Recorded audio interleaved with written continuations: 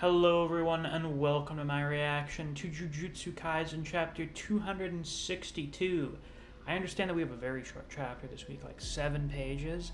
I think that may actually be shorter than the chapter we got at the end of the Zenin Massacre. I understand that Gege is apparently sick again, and there's going to be a 2-week break after this chapter, which, for once, I don't feel, any real disappointment at all, because Elden Ring, the DLC comes out in 2 weeks, and I am not going to want to take a break from that for anything. Not even really JJK. I would do it, but I wouldn't really want to. But now, because of this break, I won't have to. But yeah, anyway, I'm curious as to what the contents of this chapter are going to be in 7 pages, given that we had a new domain clash start between Yuta and Sukuna. But, I guess there's only one way to find out. And before we get into that, as always, if you haven't already, definitely be sure to like and subscribe. I'd like to try and hit at least 100 likes on this week's reaction. Now then, without any further ado, let's get right into this week's chapter, shall we? So we got the cover page for Jump with Yuji here. A few flashes of some other panels from really just the whole Sukuna raid up until this point.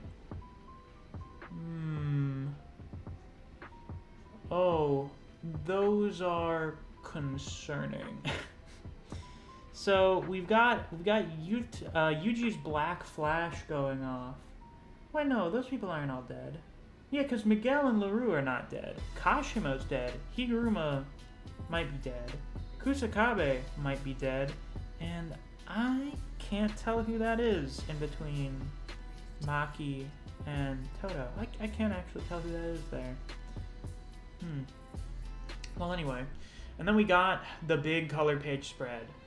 And the reveal of the Takaba volume cover, which has now, it got revealed around when I expected it to. Yeah, we got Sukuna here on one side, and Yuta Gojo on the other. The king of curses and the prodigy of the modern era. The two face off in their altered forms. Chapter 262. Domain Expansion. Akotsu and Sukuna and the Shrunken Barrier. Okay, so he did it again. That was the solution to the open barrier, right? He's maintained that. We got these two out here looking. There's like a vortex forming around with the wind blowing around. The countermeasure Gojo Satoru worked out against Sukuna's domain was a Shrunken Barrier. For approximately 3 minutes, it's possible to withstand the effects of Malevolent Shrine beating down on the barrier from the outside. Doing switch training with Gojo Sensei allowed me to elevate my barrier techniques too. Ah, so you switched with him. Good choice. And it also means that you're accustomed to being in his body, which is also very good. By the way, this spread here, we can mirror them now. So we had, the first domain clash between Gojo and Sukuna with that Malevolent Shrine. And now this domain clash here with the new Malevolent Shrine. And I'm going to be honest, I think I like the visuals of this one even more. Oh my god, that looks fucking good. Oh boy. Taking Sukuna's fatigue into account, I should be able to stall the domain for 3 minutes like Gojo Sensei did. And you really can tell that's Yuta there. That's such a good job from Gege. It's basically Yuta's face on Gojo. Ryomen Sukuna, on the other hand, was able to rid himself of the previously imposed 99-second time limit by restricting Malevolent Shrine's effective range to only the outline of Akotsu's domain. Of course, you're not making it as big and trying to trap as many people inside of it. 3 minutes. Within these 3 minutes, I'll damage Sukuna to the point that he can't maintain Malevolent Shrine. I don't need 3 minutes. I'll destroy Unlimited Void and expand my effective range. This time, I'll be sure to slaughter them all. Alright, I think it was announced that we're reaching the climax of the Sukuna raid. It fucking feels like it. does. Yuta goes in there, he gathers something around between his hands. But Sukuna rushes in on him to interrupt. He grabs at his arm.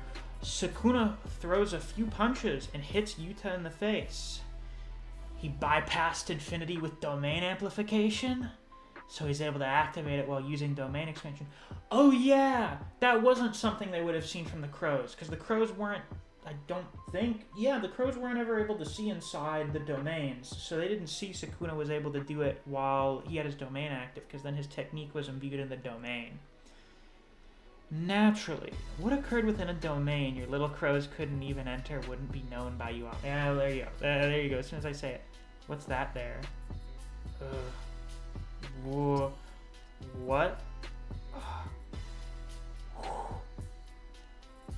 Yuta. Rika isn't here with Yuta. She's remained by his body. Which I think they've put back together. Yuta. Rika fully manifested. However, yeah, that is fully manifested Rika. She's not there with him. She's here. They've put Yuta's body back together. I think that means there's a chance. I think that means there's a chance it can go back, which is what I hope happens. Yeah, that was indeed a very short chapter. Not too terribly much happened. We had like a neat development, cool spread, and then, you know, another neat development with Rika and Yuta's body. Cool. Well, nice to get a little bit, you know, it's unfortunate that we're not going to get anything until, like, the end of the month. But, shrugs, it is what it is. Gege's not feeling well. He needs to prioritize his health. He needs to be in his best condition when it comes to this part of the series so that he can continue providing the immaculate quality content that he has been for like a year straight now. So yeah, with that, that's all I've got for this week's reaction. If you guys enjoyed, definitely be sure to like, comment, and subscribe so you don't miss any of my uploads. I do Jujutsu Kaisen chapter reactions and reviews every week that we get a new chapter. If you enjoyed discussing Jujutsu Kaisen with other people, or you just enjoy the content I produce in this channel, I highly suggest you check out my Discord server. I have a link to that down in the description. Thanks for watching. I'll see you guys around. Take care.